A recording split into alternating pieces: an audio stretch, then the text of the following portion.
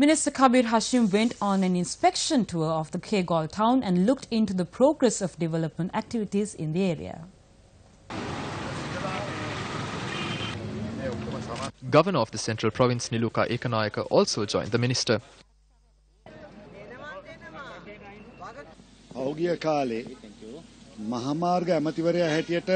Former President Mahinda Rajapaksa was the Minister of Road Development under the previous regime. Back then, when widening the roads, Kabeer Rajapaksa would remove people by force to take their lands. They weren't even provided compensation.